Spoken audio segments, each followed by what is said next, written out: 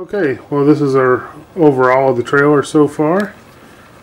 We got most all the insulation in, all but a couple pieces.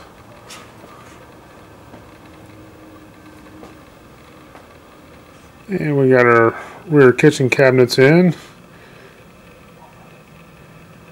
And we got the stainless steel laminate behind there to match the inside.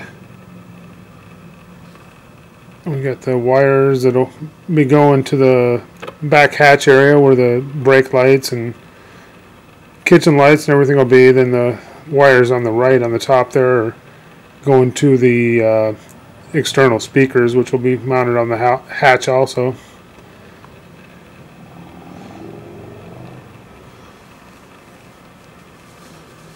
And that's our glob of wires.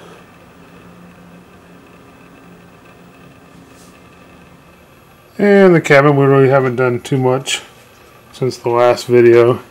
The only thing I actually did was install the TV.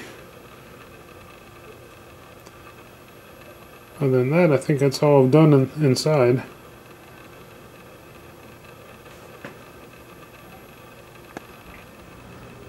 Well, the next thing I'll do is, I spent most of the day sealing all the edges of the plywood with the Helmsman spar varnish.